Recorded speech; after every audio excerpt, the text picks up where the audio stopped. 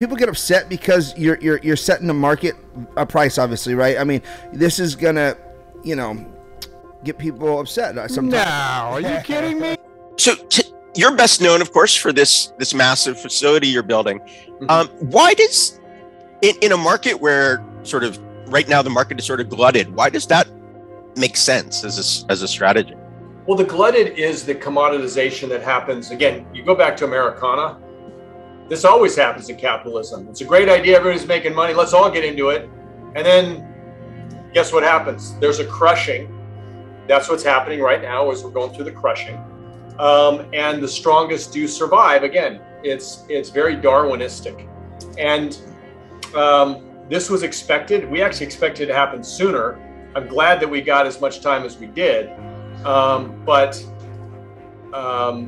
we've been preparing for this, and at the end of the day, I don't think that the prices where they are today is sustainable. This is the point where it's going to wash away and leave just the strongest, and then you're going to see prices recover a bit. Same guys circling cartel bros right next to him complaining are the same guys that are the biggest black marketeers, and if I'm snitching on a cop, I'm snitching on a cop. But when somebody's cheating and somebody's using PEDs, it's our job to call it out. And if you're going to try to have your black market game fund your entire legal market game and then be the face of compliance,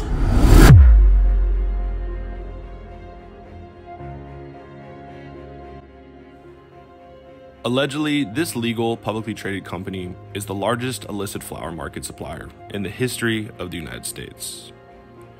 And remember how that saying goes? People who live in glass houses shouldn't throw stones? It's something along those lines, right? Here on the cover of MJ Magazine is what California considers as the face of compliance, or at least what the brand that we're going to be covering, or the company that we're going to be covering today, considers themselves as, or how they like to be perceived as to a certain degree.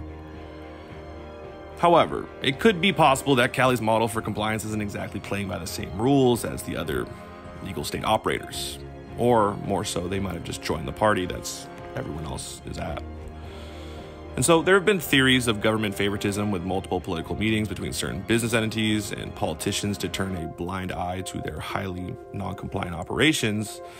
But across America, we have been experiencing an economic era of big business with Wall Street backing, crushing small business into oblivion. With greater market share and efficient operations, we consistently see the formation of gatekeepers that either stomp out their competition by undercutting prices or outright buy out their competitors to engulf it into their own business infrastructure, or to just shut it down altogether. Which, hey, that's the nature of competition and the market. But what happens when big business also decides to operate non-compliant to the laws and regulations in which small businesses utilize, or traditional market folks have utilized, to stay alive and compete? And this brings us to the alleged situation we might have with California's largest legal flower operator, Glass House, as well as a number of other massive legal companies throughout California. But in this video, we're going to talk mainly about Glass House for the most part here because, well, there's some recent things that have come to light that we're going to be talking about. Also, I noticed my videos that focus on a single entity do better than the others, so make sure to like and subscribe, follow me on all social medias, and let me know down below in the comment, in either the comments down below or in the Discord or on Twitter, which content do you like better? Do you like kind of more of the trap videos, the city videos, or do you like me focusing on brands? Or let me know. Your feedback goes a long way and it helps improve the content. And like I said, follow me on all social medias, links down below in the description. This is LMC, bringing you the early developments of this fascinating story that could reshape the future of the United States flower industry as we know it. Anyways, let's run it. Perhaps we are in an era where nowadays, in order to survive at all in the legal flower industry, tapping into the illicit market is a risk that's part of the cost of doing business. But like I said, the risk of operating outside of California's state laws and regulations could be mitigated depending on how these conversations went between potentially, allegedly, Glass House and the politicians they've met with, or maybe there's nothing. And this brings us to the alleged situation we might have with California's largest legal flower operator, Glass House, as well as a number of other massive legal companies throughout California. And so there have been theories of government favoritism with multiple political meetings between certain business entities and politicians to turn a blind eye to their own business infrastructure. Which, hey, that's the nature of competition and the market. But Anyway, in Cali, you're lucky to operate at even just 10% gross margins in their legal flower market. It can vary, but meanwhile, Glass House is reporting 43% gross margins, while another competing operation is reporting numbers like negative 32% this last quarter. Because Glass House is a publicly traded company, we should assume these numbers they report are accurate, right? Well, let's rewind to the beginning to break down the allegations on how their legal operations might be dipping into the illicit market to fund their business. And this is all alleged and cannot be proven, but I think that this is a really important thought exercise at the very least to kind of talk about the broader issues that are at hand here. See, Glass House has been making headlines in California the past couple of years in its path to becoming the largest legal flower greenhouse cultivation company in the United States. 2 years ago, when Glass House announced they were opening the biggest greenhouse cultivation facility in America, how big? Well, try 1 million square feet, with plans to expand this year. And I actually believe the first one was actually 5.5 million square feet. But I think that they just cultivate for, that. But this has left many industry players extremely frustrated. Why? Well, basic law of supply and demand. The more plants produced in the market, well, the greater the supply, bringing down the price in the overall market, which directly affects all business owners in the industry. But specifically for small wholesale business owners, they typically can't compete in this scenario, crushing their profit margins down to or even below their bottom line. Because you guys are producing so much. So much. I mean, are you guys, if I'm not mistaken, producing the most out of California? Absolutely. I yeah, love no that. question. I mean, in the last quarter we grew and importantly sold, which tells people like it, almost 75,000 pounds. So we're growing quite a bit. Thank you. That guys. was that was quarter, not year. Yeah. Yeah, In thank 3 you guys. months. Yeah. 3 I mean months, that. 75,000 pounds. Yeah. Yeah. And increasing. And the amazing thing is we're selling it faster than we can grow it. People get upset because you're setting the market a price, obviously, right? I mean, this is gonna, get people upset sometimes. No, are you kidding me? No, everybody loves us. Are you kidding me? This is Glass House CEO Kyle Kazan. See, Kyle joined the company about 4 or 5 years ago and was made CEO during a time when many other Cali companies had already transitioned into MSOs, multi-state operators. So for Kyle and the Glass House team, in comparison to the MSOs or multi-state operators, they got a late start and were behind in the race to the top, which has led Kyle and his co-founder or COO, Graham Farrar, to focus on dominating the California market before, in the future, expanding into other markets. In other words, Kyle and Graham look to build a global company built on the foundation of dominating one of, if not the biggest markets in the world, in that of California. Now, to put into perspective how fast Glass House is producing and expanding, they sold more in its third quarter than it did the entire previous year. And that's just on the wholesale side. Now, Glass House operates in 3 sectors of the market, including wholesale, retail, and consumer packaged goods, leaving out only distribution. But we'll get into that part later if you kind of see where this is all going. So the retail side of the business has 9 dispos so far, with a store in Turlock, California on its way. And when it comes to branding, they have developed an in-house collective including Glass House Farms, Allswell, Field, Forbidden Flowers, and Plus, all operating under the Glass House family umbrella. But by the end of 2023, if all goes according to plan, they will complete the retrofitting of their second 1 million square foot greenhouse, nearly doubling their total capacity and likely their production and output as well. But that leaves the question, where is all of this flower going?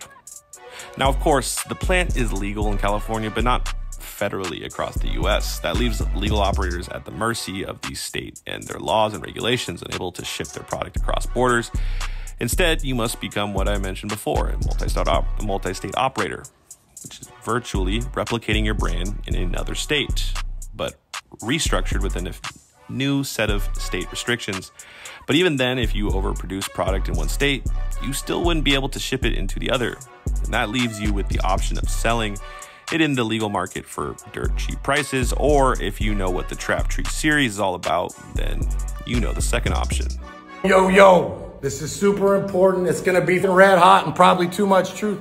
And normally, I wouldn't give the cops in the state so much help. But this one needs to be resolved. Everybody knows it. I'm about to say it. Who's the biggest black marketeer, allegedly, in the history of the United States?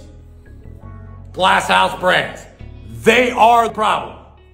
Now, let me explain why. And this has nothing to do with anybody personally. It's us telling truth so we can clean up the legal market. First of all, what really set me off was the post by Jungle Boys and Blacklist, where the cops roll up on some small farmer waiting for an DCC approval and shoot him down. Let me help you out, law enforcement. You're looking in the wrong place. Even the 1 acre brothers and sisters that have stayed on the black market, because that's how they make their living, and it's too hard in the legal market, they're not the right place to go either. And we got mad love for those homies. Yeah, how do we know that Glass House is the biggest black marketeer, allegedly, in American history? And I would challenge either Kyle or Graham to tell me I'm wrong on this math. $1.3 billion in total sales, fourth quarter, all revenue for the state, right? That's all revenue for the state. That means about $650 million is flour. About 50% of sales. I think most people would say that's very close to what it is. So $650 million in flour sales total. According to their public reports, Glass House claims they produce 75,000 pounds. Now, they get real cute, so you don't know exactly how much dry flour, how much trim. I think they combine them on purpose because they know they want to like keep a little smoke going. But look, they sold 66,000. We're going to take a conservative number here, which is 50% of what they sold. 33,000 pounds of dry flour is what they sold in the fourth quarter. You ready? 33,000 pounds times 128 times $25 out the doors, $105 million in legal sales if it was all legal. Now, you take 105 million, you divide it by the total flour sales, 650 million. By the way, I'm being real conservative. That means you'd have to believe the Glass House accounts for 16.2% of sales. Now, of course, they're going to claim plausible deniability because that's super convenient for them. But guess what? They're a publicly traded stock with the best quantitative minds on the planet. And hey, I'm just saying, somebody figured out that guess what? There's no way we're selling this all through legal channels. Here's my next question for Glass House. How the f do you have one distributor that touches every door in the state but feel the need to bulk it out to all the other distributors in the state? And look, I understand if people are backdooring a little bit to keep the lights on, to make their payroll, not to try to take over an entire industry because you've got a broken business model and you're cheating. And look, like I said, nothing super personal to Graham and Kyle, but guess what? When somebody's taking steroids like Sammy Sosa or riding their bike like the U.S. Postal Service and they got Moto Man coming behind them with blood doping, you call it out to keep the legal sport legal. Now, the part that nobody gets, they're looking everywhere. They're even looking at the burner show, bro. The guy who got his name on the burner distro is probably a tweet that hope to and put him on. The cartel is Glass House, allegedly. But I'd be happy to debate him on this math. So, on a good day, there's no way, but on a good day, we'll call Glass House 4% of sales, which means 4% over 16%, only 25% of their product. Allegedly, I'm happy for them to challenge this math, is going through legal channels. And they hide behind plausible deniability. I didn't know. Oh, and by the way, all the big politicals at the state because they think they're untouchable. Even worse, posing for magazines with your face on it, saying that you're the dude who's super compliant. Like, just stop, man. I can't watch anymore. Again, nothing personal, but y'all bullshit. So next time the cops want to go up to some small little farmer up the hill, dog, or try to go after a burner distribution, let me help you out. The biggest black marketeer in the entire American history, allegedly, only to be beat by a few people that lived down in Mexico that were Mexican cartels, Glass House. If my numbers are correct, they're BMing approximately 100,000 pounds. Now, for context, the person that you guys just saw in that video, that is the CEO of Catalyst. It's a retail company in California based out of Long Beach, and that is the CEO, Elliot Lewis. Now, remember, everything he was talking about and what we're talking about here, this is all alleged. But basically, what is broken down here is that Glass House simply is producing entirely too much flour for the legal market numbers they are reporting in their quarterly reports. So let's be hypothetical and say that this was accurate. Well, then we could say hypothetically that Glass House could be selling that extra product directly on the streets of Cali. Or we could say hypothetically that Glass House could be using the small, non-commercial airport located 7 minutes away from their main wholesale operation in Santa Barbara to smuggle their excess product on private jets to places like, I don't know, maybe New York. Obviously, this is just hypothetically speaking. In Brooklyn, noticing that our forbidden flowers, looked at it, I have no idea how it got here. It's legit, it's our stuff. Looked at Plus Gummies, it's legit. There's a bunch of other California products here, looks good. Can't verify theirs because I don't know them as well as our own, but Glass House flour.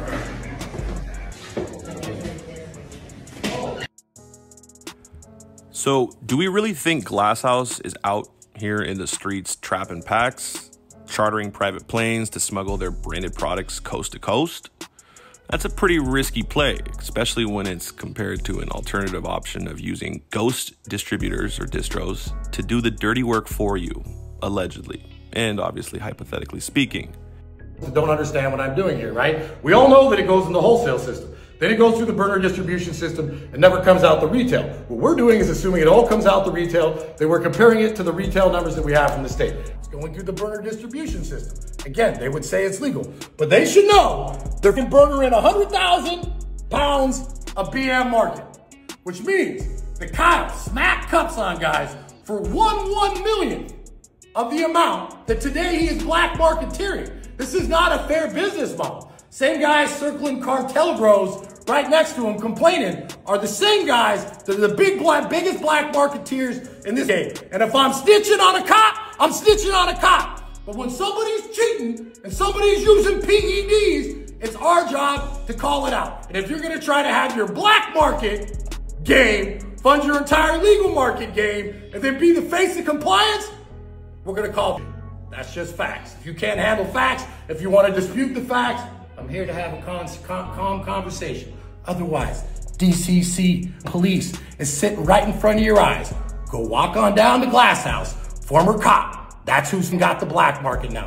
And all the homies know on the black market, they're flipping Glass House pounds. This ain't no secret. I'm just saying it now. Standing up for the industry, standing up for the small farmer, and that's right.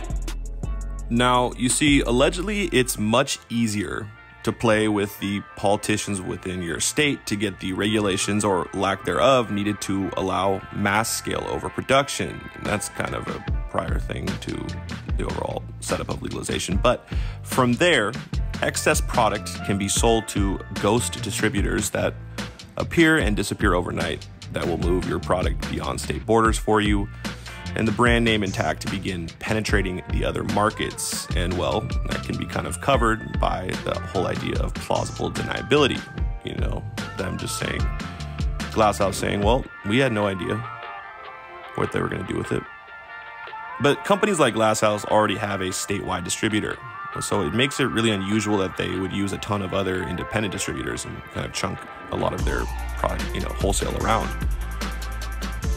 But by using these ghost distributors or distros, they would have the opportunity to dramatically discount their product for national distributors, which again, there are none in existence because it's federally illegal.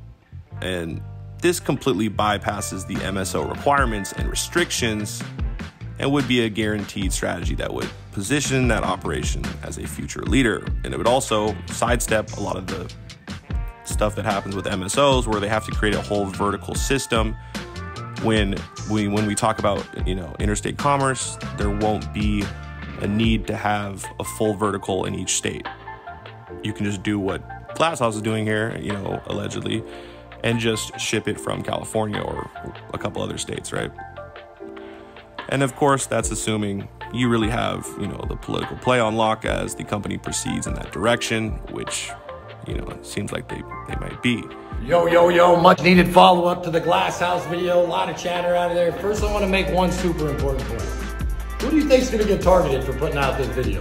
The company that runs totally clean, speaks truth to power, that's going to be Catalyst. Who do you think they're going to continue to turn a blind eye to? Glass House. That's just how it goes down. In fact, those guys are in Sacramento right now taking photographs with their political friends. And again, look, we're not trying to go after them personally, but here's the problem with our political system. The guys trying to solve the problem up in Sacramento literally yesterday, crickets on everything else, are the same ones that, based on my math, again allegedly, appear to be the largest black market cultivator in American history, and they're chumming it up with everybody from Sacramento. Meanwhile, who's got the target on their back? The guy who plays totally clean, the company that plays totally clean and speaks truth to power. That's our political system today. If you speak up, we're gonna get you.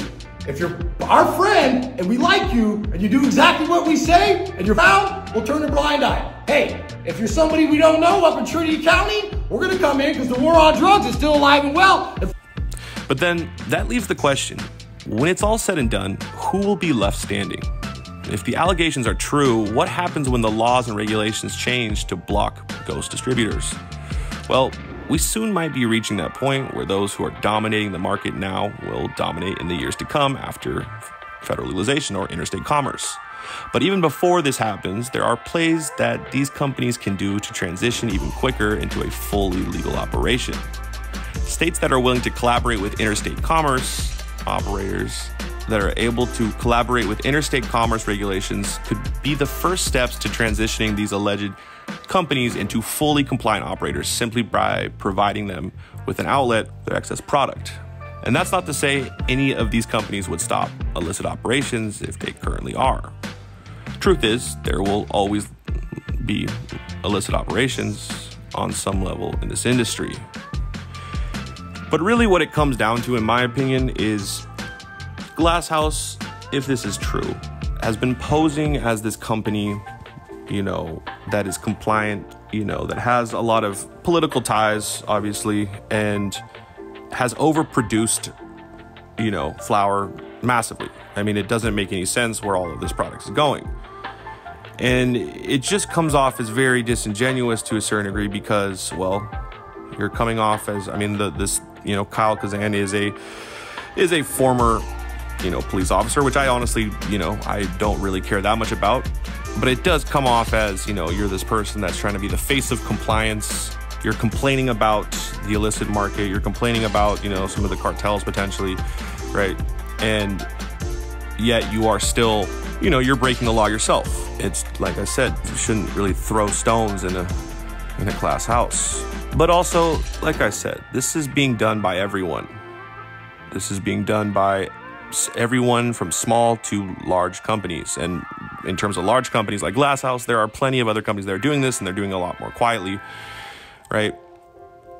But at the end of the day, I think that the overproduction, it is a cheat code, like the CEO of Catalyst said, Elliot Lewis, right? It is a cheat code, and it also is going to destroy a lot of the smaller businesses, right? At the end of the day, though, this is a competition. This is what it is.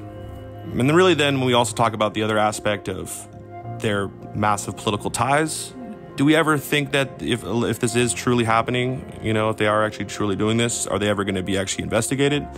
Are they ever going to get any, be reprimanded or what? Or are they just going to be able to kind of skate by? Because I'm okay with people backdooring. I actually think it's really the only way to survive for most companies. But at the same time, if you're going to purposely mass overproduce only to then, break the rules and start shipping out, to all these other states, it just seems like you're trying to accelerate the process of destroying, the little guy and destroying the smaller business ecosystems that I, care so much about.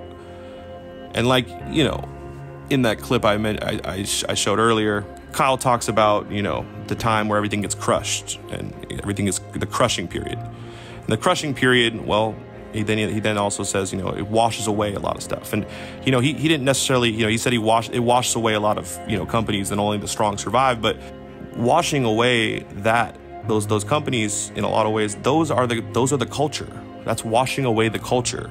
And I don't necessarily want to see that.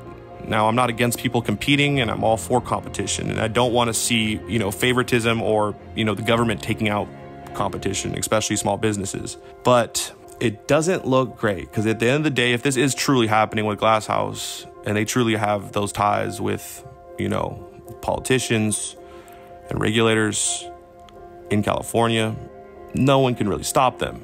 At the end of the day, do we need to really win the whole pie? Do we need to really be that greedy? Or in some cases, is Glass House almost stuck in their own design, because they really were this company that tried to approach scale, and they really had to scale up, and they have to continue to scale up now because they need to speed this whole process up, or they're not going to be successful. They need to destroy as many companies as possible to survive, right? Or to make it so that they can really have a really good market share in California, because like I said earlier, they were late to the party and they didn't get to expand, or their whole strategy wasn't about multi-state expansion. It was just, let's focus on California, which is one of the most competitive in the country, and let's try to really win that, and then we'll build from there in the future. Which, I'm not saying it's a bad idea at all, but I don't know. And also, in regards to these ghost distributors, right, you definitely should check out where the packs go in this video about NYC's trap shops, which you can click on the top right corner. But what are your thoughts on the situation? Do you think the allegations are true? Perhaps they really are unaware, but what happens with their products and distributors? Or do you think it's more willful ignorance in that case, or plausible deniability? Anyway, I would just love to hear your thoughts on this overall opinion in the comments. Do you think this is good for the industry? Do you think this is bad for it? Also, before we wrap this up, I want to say we are in the process of expanding our team. We're looking for content creatives in all departments, from video editors, thumbnail designers, script writers, social media managers, and more. If you're a fan of our videos and feel you have the skills to help grow LMC to the next level, then make sure to follow me on all the social medias that are down below in the description, and also email me with the subject line LMC team. The links are in the description. Now, please include a short cover letter explaining why you would be a good fit, and your resume of online portfolio with links to your previous work. I can't wait to hear from y'all. Definitely tap in with your boy if you're trying to help build. I would love to help build you up. And like I said, contact me either via email or DM. Anyways, I really appreciate the hell out of y'all. I can't tell you that enough. At the end of the day, this is going to be a painful transition in legalization. Just make sure you position yourself in the right sectors, in the right areas, so that you have good long-term success. And anyways, this is LMC, signing out.